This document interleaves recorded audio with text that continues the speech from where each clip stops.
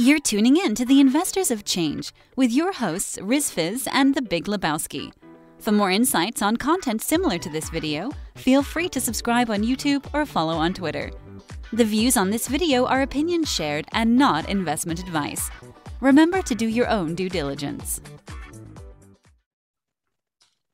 Hey, Jacob, good to see you.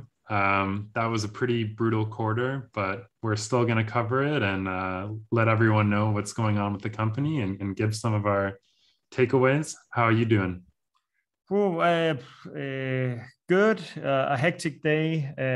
Just got back home from swimming with the kids, but really brutal to see the earnings call, and just so much to talk about, so much to cover on this talk today, Adam. Yeah, so what we're talking about is Goodfood reported their Q4 earnings today. I think the stock has closed down about 25% for the day. So yeah, we're not having the best day, but still lots to talk about. And it was a pretty interesting quarter because it seems like the company is taking some pivots. Definitely. And Adam, let's dig right into it. Will you take us through? For this call, we have, similar to previously, we have each made our three key takeaways and then put them together, and we will just share them with the viewer. Will you go ahead with your first key point? Yeah, so like it says here, the active subscribers at the end of the period were down both year over year and quarter over quarter. And it's actually not a very pretty picture. I think that at the end of the previous quarter, they had about 317,000 active subscribers, and now it's down to about 249,000 active subscribers, and that would be customers who made at least one order within the period. And yeah, the CFO did say that they have since seen a rebound in active customer growth, but they do expect choppiness because it is hard for them to give estimates of this kind of post-pandemic landscape. And what did you have for your first key takeaway? Yeah, exactly. I was also really focused about when we're talking about top line. You took it from a active subscriber point of view. I took it from the net sales being a minus 5% quarter over quarter. The quarter results, like they always are in food, the Q4 is usually a weak quarter because that's across the summer. That's fine, but with the further amplification of the reopening of the Canadian economy, especially comparing to Q4 2020, where the country was under lockdown restrictions. And I like your quote as well.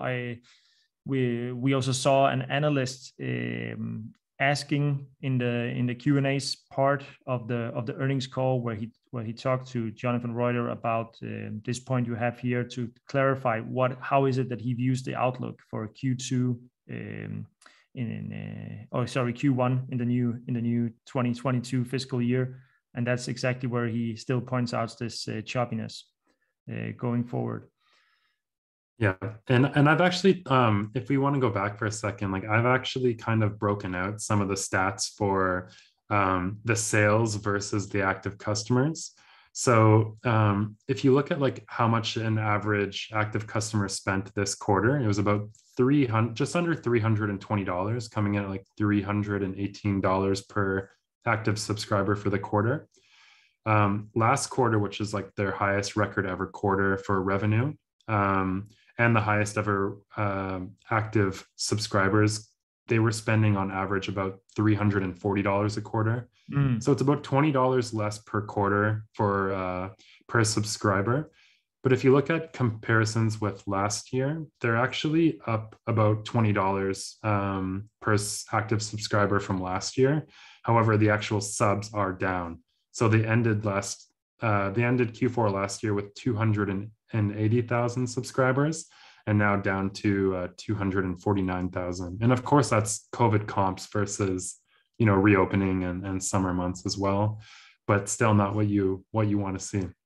Yeah, good point, Adam. Exactly, and I think the top line, also to elaborate a little bit, that's going and not coming out so strong, was also like it didn't seem like a great surprise. We talked about this previously, that when looking at Alexa ranking and sources for traffic that was incoming, it looked to be that they would be challenged on the top line. So I don't think there was a great surprise there. Yeah, the one benefit is that the subscribers that have remained are a little bit more engaged than they were a year ago, but you still want to see the number of active subs move up, hopefully in the coming quarters. Yeah, definitely.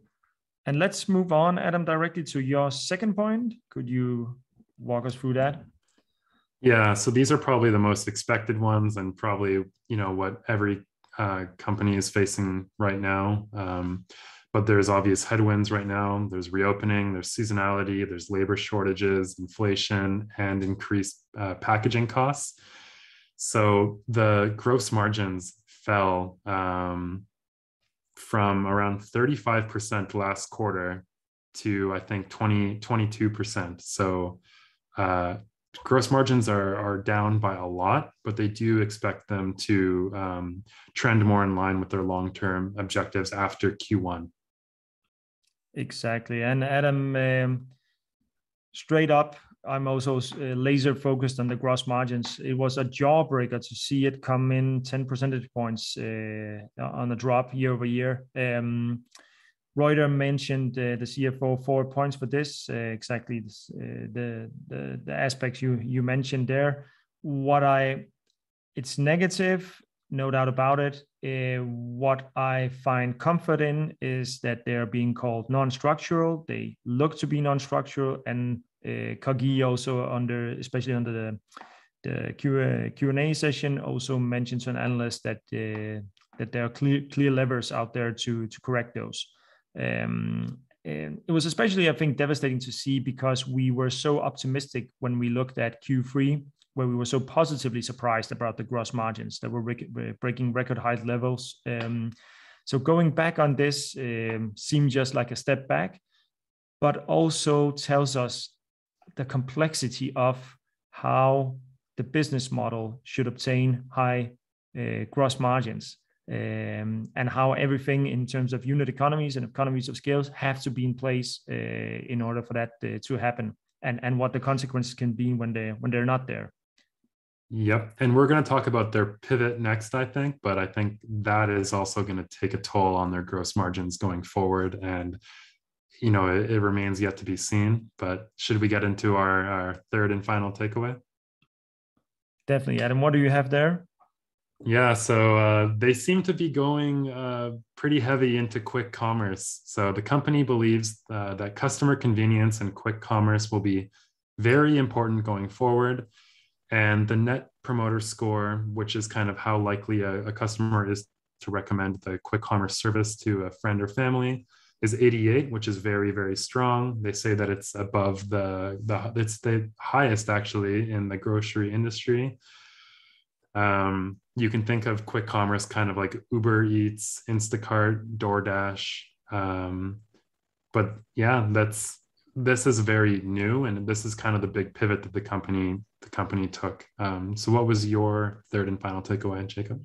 Yeah, this was, I had like two things. So first of all, there was like the whole P&L we talked about before, which really, you couldn't find any comfort in the P&L. You were just, this is just a quarter you want to forget. But then the focus on this earnings call and what I think our audience should take away from this earnings calls, even more so than the P&L, is really this big what seemed like a monumental shift towards quick commerce.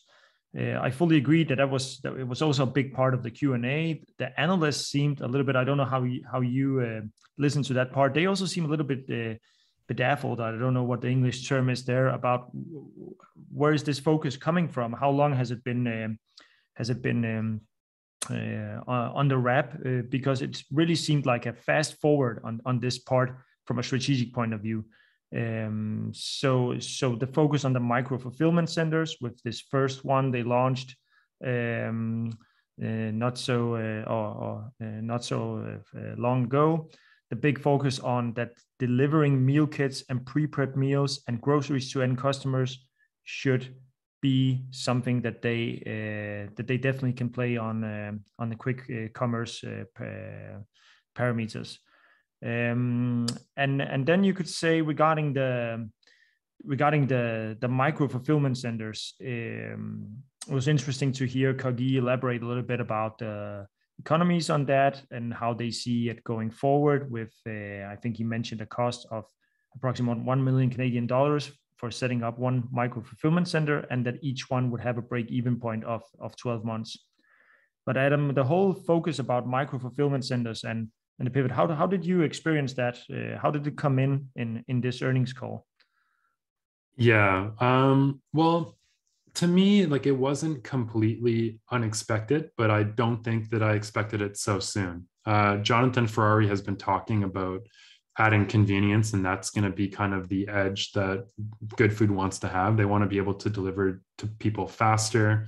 They see that customer satisfaction is much higher if a customer can get their groceries within 2 hours.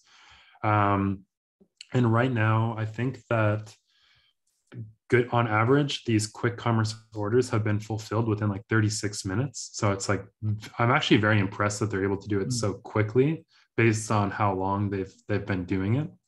And it's currently available to 18 different neighborhoods in Toronto. I'm in Toronto. Unfortunately, my neighborhood is not one of those 18. So I hope that they're going to offer it to my area soon so that I can try it out. But yeah, a bit of a shock. I think that the news about this 1 hour delivery like only came out a couple weeks ago. Yeah. And yeah, so like, you know, it still hasn't even, like, I don't think shareholders have fully digested the news still, right? Like we still could have more volatility coming up for, you know, whether it's positive or negative. What about, Adam? I mean, when I hear this, because the impression of this earnings calls was also when you're talking about a service like this and it being so fundamental for the business, which they emphasize, you can either come with this out of a position of strength, that we are really in a good position, now we are doing this, or sometimes you can come with it from a position of weakness, right? Like, we're struggling, we need this to support us going forward. I don't know if you follow me on that, but how did you view this from management, how they presented it? Because like you said, normally this would be something that was maybe not presented so intensely on an earnings call, but something that had its own light. Do you follow me on that? Yeah, I agree. Like, it's like it was almost like a small announcement that they made a couple of weeks ago, and then it became kind of like the front and center of the earnings call, and they really seem like they're almost going all in on this quick commerce thing, and they want to expand it pretty quickly.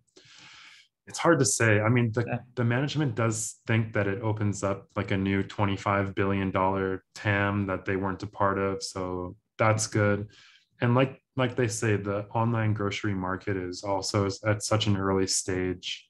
You know, this might be something that gives them an edge in the long term, because as a customer of Goodfood, the value proposition for getting stuff within 30 minutes is just, you know, unmatched. You don't need to wait around all day, waiting for you know, produce and meat and stuff to arrive. But at the same time, you don't know if that was their original plan, and if this is kind of a reaction rather than something that has been long planned out and was the goal, the original goal of the company.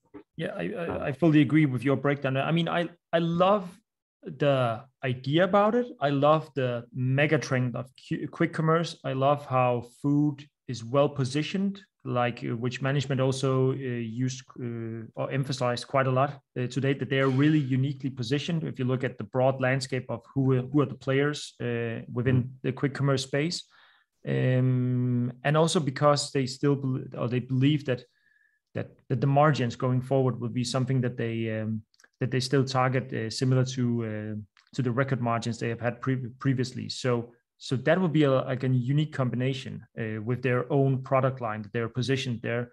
but I still feel like my overall impression, I still have to sleep on this earnings call, but my overall impression is still like, okay, we had bad Q4 figures, really disappointing. We try to wrap them in with talking about a strong year, so that it doesn't become so evident that the Q was bad, and then quickly wrapping it up in something.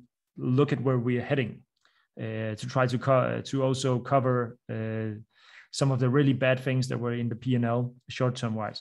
So it's like I'm a little bit split there, because a lot of bad news, but I can't say anything wrong about. I don't know if pivot is the right term, but around how they expand, because from a value consumer or customer proposition, this seems, like you mentioned as well, it seems like exactly what we love from food, and why it is that we like investing in food, and food as a dominant player in the Canadian market that will grow and take a big part of the time. Yeah. I agree that I'm going to need to sleep on it and think about it. I haven't, I'm just going to say I didn't go out buying shares today. I'm still holding all of the shares that I owned before. But I kind of wish they didn't put such a strong emphasis on the quick commerce, especially because it's so new. But in the investing community, there is such a skepticism across these quick commerce companies, whether it's DoorDash or Uber or Instacart, Delivery Hero, because no one really can see how these companies are going to achieve profitability. Whereas meal kits themselves, are actually already profitable, right? So, and if you look at HelloFresh and their business model, you can see how successful it is. If Goodfood becomes less like HelloFresh and more like Instacart or DoorDash, it's a much better value proposition for a customer. But for an investor, I think that there's a lot to be worried about. But it's remained to be. It's hard to say, right? We need to wait a few quarters and management would basically address that, and we're addressing this more or less between the lines on this call by saying to the investors that, well, we would take all the benefits from a P&L coming out of the meal kit business while delivering first-class service to the customers, right? That's basically like the notion here that you have to buy into, because it's own products, it's a customer base that you would deliver it to. You have the economies of scale. You would just do it faster and do it more convenient and be the first ones there. I think that was like a big emphasis on being the first one. I don't know if you noticed that part about just for our viewers to understand. So they launched this first micro fulfillment center in Toronto, which was serving, I think you mentioned it also, like 18 or 20 neighborhoods. Yep. I think Kagi mentioned that this was the equivalent to, he mentioned an X amount of people, how much this one fulfillment center could target in Toronto. Do you have that figure with you? I don't, but I know that they said like they're within like minutes of people now. So downtown Toronto is like pretty compact. Like I live here. Like I'm only an hour and 20-minute walk from like the very most downtown part of like the very center core of downtown Toronto. And without traffic, I could drive there in like 10 minutes. So Toronto is pretty small. So I assume they're quite close. Yeah. And they mentioned that they are targeting short term, the next 5 to 6, was it like so, of these micro fulfillment centers. So there were, of course, a lot of questions into CAPEX as well and so on the earnings call. And they really view it as something it's now if you have to be a first mover. So Kagi talked about the team working 24/7, he said, on finding the locations, which was quite interesting to hear how locations was such a big issue, right? Around these, that is an even bigger part compared to normal fulfillment centers, that you need to be located on the exact right spot. And even, I think he mentioned, to quote him, if you're just 2 blocks away, that could be the wrong spot for such a micro fulfillment center. Yeah.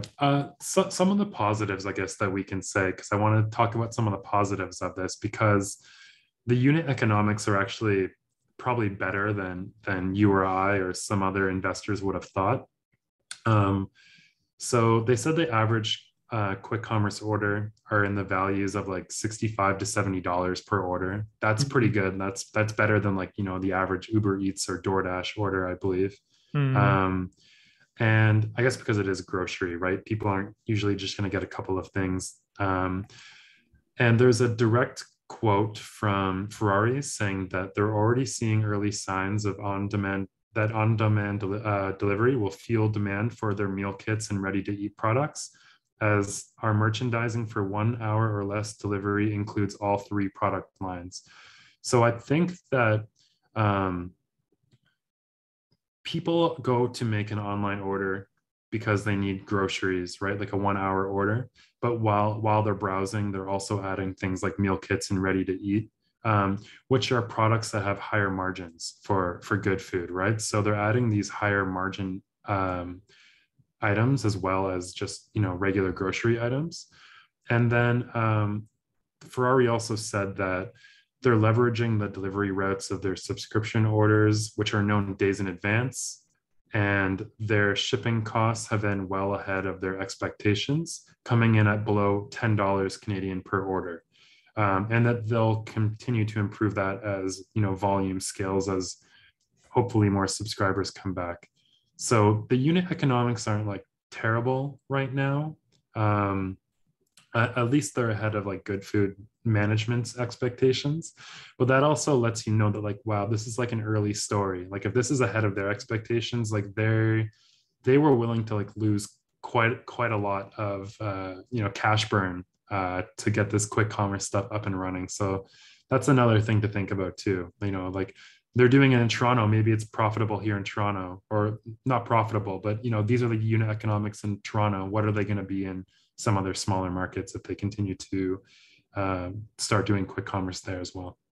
I think that's you're spot on there, Adam, and I think this is also going back to, if you're investing in food, you really need to pay attention to this part, because I think you and I, when we've been chatting during the day, this is really to look at food as a VC case. So something that's more on a very early stage, and where this also tells me really, really clearly and puts another emphasis on the business model is still something they're figuring out. What is the exact business model? So it's still something that they are developing on. We have seen some effects of this part of the business and this part of the business, and now they are still in the process where they're molding how the business is. Yeah, and shout out to George and DZ, who also kind of brought that up in their cases when we had them on, and they've been 100% right when they said this is still a very early story, and it's going to take some time to watch it play out. I think with that said, I think that we can wrap it up and kind of recover from the painful day. Thank you so much, Jacob. Do you have anything to add? Nothing to add. Likewise, Adam. Have a good evening. Yep. Thanks, and thanks to everyone who watches our updates. Take care.